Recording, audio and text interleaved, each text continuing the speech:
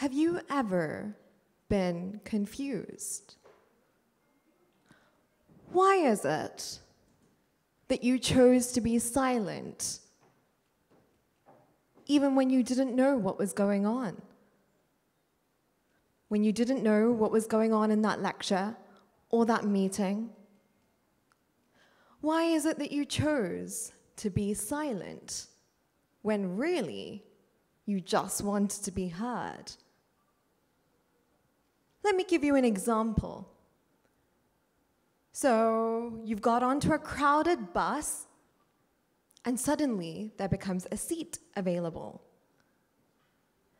And this seat seems very attractive because you've been standing for a long time at work today and your legs are aching. But there's an old man standing next to you, and now usually we give up our bus seats to the elderly. But unknown to anyone, this old man has actually been on a train ride for 10 hours, sitting down the whole time. So he's actually quite happy to be standing. Suddenly, a teenager with loud headphones hops onto the bus and takes that seat. Now you continue to stand there uncomfortably, with your legs still aching. Why is it that we choose silence as opposed to speaking? Why is it that we choose to remain in uncomfortable states of being? Was it so hard to have just asked the elderly man, "Do you mind if I take that seat?" Or, "Would you like to sit down?" Are words truly that expensive? More expensive than being comfortable? Well, luxury says yes. Remember, there's luxury, then there's quiet luxury. Quiet luxury being brands like The Row, and luxury being brands like Gucci, Chanel, Prada. The Row is subtle elegance. It doesn't have a logo, but it does take care of its design and quality. Gucci, on the other hand, screams opulence from the second you see its logo. Then there are brands like Zara, Lamborghini, Ferrero Rocher, and Ferrari. Now, we don't see these on TV, do we? Well, we don't see them on TV because they are banking on their silence in the advertising industry to go noticed. They're banking on your word of mouth instead. These brands have access to the same sort of money, marketing teams, and talent, but why is it that their silence speaks louder than those of other brands? Who or what is banking on your silence? And was silence really your choice? Was it the right one? Well, ideas are often met with silence when you first propose them. Well, on WhatsApp, we often put up plans. So on a Sunday night, you want to go out with your friends, so you post a plan on a WhatsApp group, and first there's silence.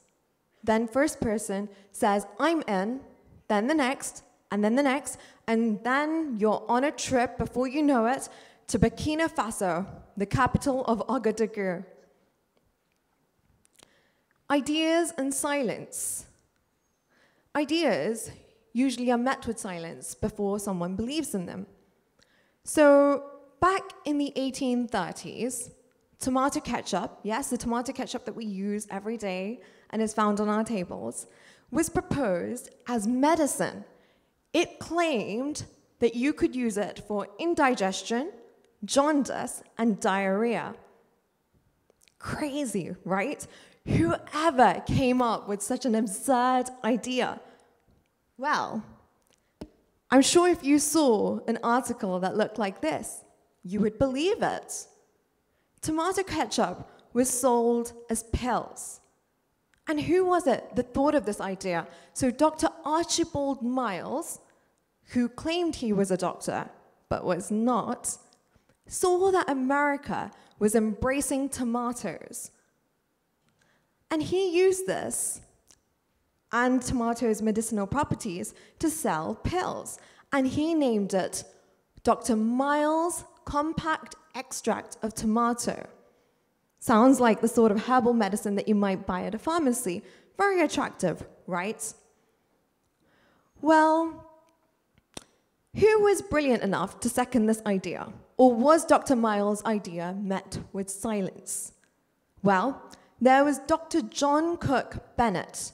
He was a doctor, and he believed in Dr. Miles' idea. And so he decided to sell tomato pills. Ideas and silence. If I was to propose an idea of an underground road network, it would be met with absolute silence. But if I was to say, hey, should we go get pizza? Everyone says, I'm in. Well, I've been thinking about silence a lot lately. Who or what is banking on your silence? Was silence really your choice, and was it the right one? My thoughts landed me on this discovery. Voice, thoughts, silence. Voice, thoughts, silence. The three pillars that we use to dictate who to speak to, where to speak, what to speak, and when to speak. They almost lean on each other. One requires at least one of the others to give it that spark. Each of them are a spark on its own, and for it to become a flame. This theory tells you when to keep your mouth shut and when to speak. Let's head to the next chapter. Speak now or forever hold your silence. I have this friend called Bob who works at a restaurant called Ceviche's. Now, Ceviche's last week had their manager resign, so now it needs a new manager. Bob and Tim are the staff members that are being considered. Bob is really likable, very friendly, warm personality, great chef, and wonderful customer service. Tim, on the other hand, standoffish, rude, not very well liked. So on Friday, Ceviche's decides to have a vote for the manager. And on Sunday, they decide to announce the results. Friday is Ceviche's busiest days as well. On Sunday morning, they gather and the results are announced. Tim, standoffish, rude Tim, has been voted the manager. There's silence. What happened? Well, when we don't like what's happened, we always ask, what happened? So each of the staff members came up to Bob and asked, what happened? Well, let me tell you. So Ceviche's has 27 members of staff.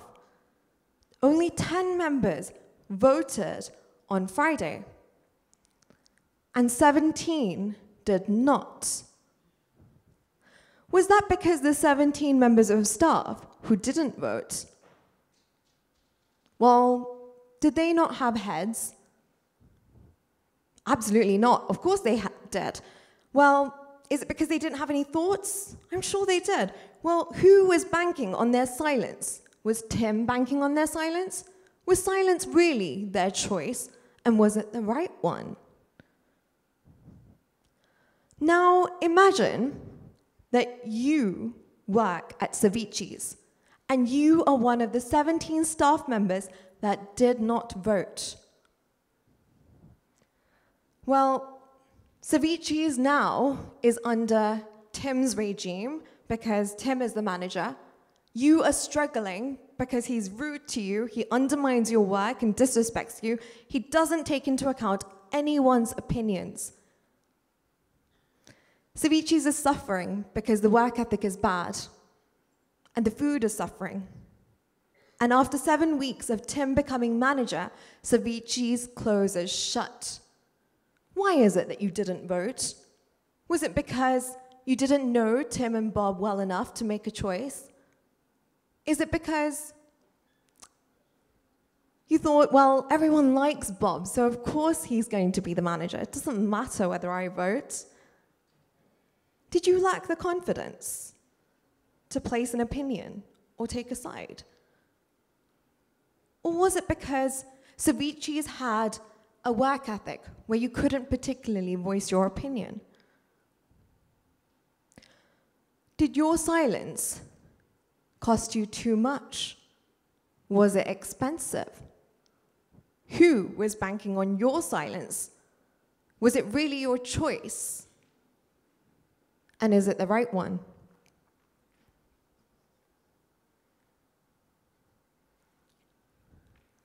Well, now picture Savici's as your country. Tim and Bob are leaders of political parties.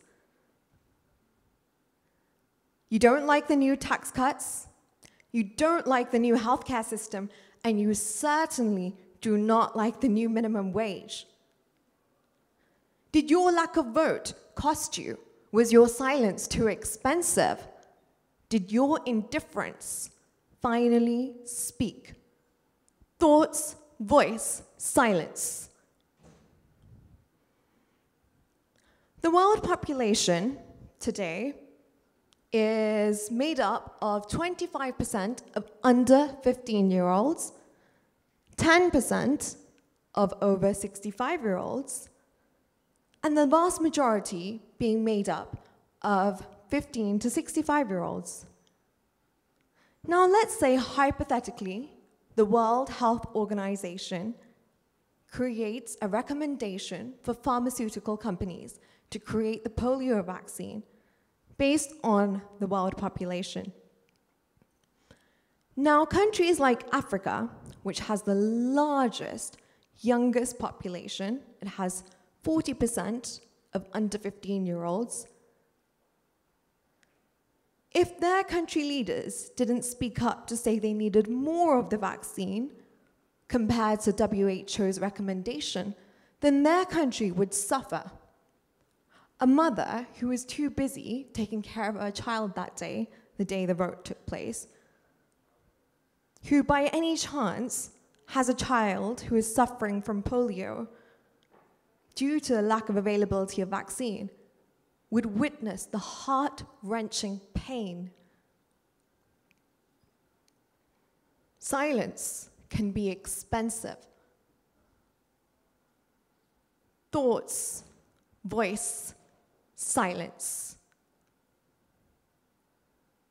What qualified me to give you a meal on silence today?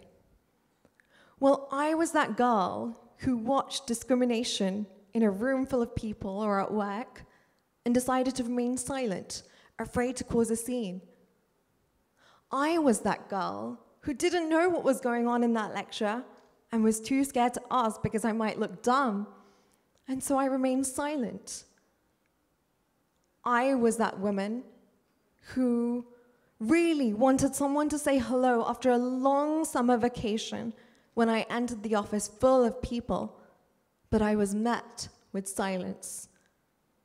I was also that girl who was too afraid to break the silence after me and my friend had a fight, and so I let the silence brew, afraid to apologize, and so I watched my friends disappear. Silence has so many layers. It's like lasagna. There's silence in quiet luxury fashion. There's the beautiful break of silence when you first shed your ego to apologize.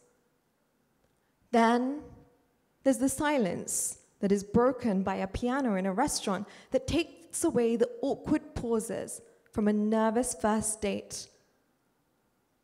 There's the silence when your mum puts a hand on your shoulder and looks you in the eye, telling you it's going to be okay. Then there's the silence when you see something that's wrong, but you decide to remain silent anyway. I'd like you all to join me in a moment of silence. Please bow your heads.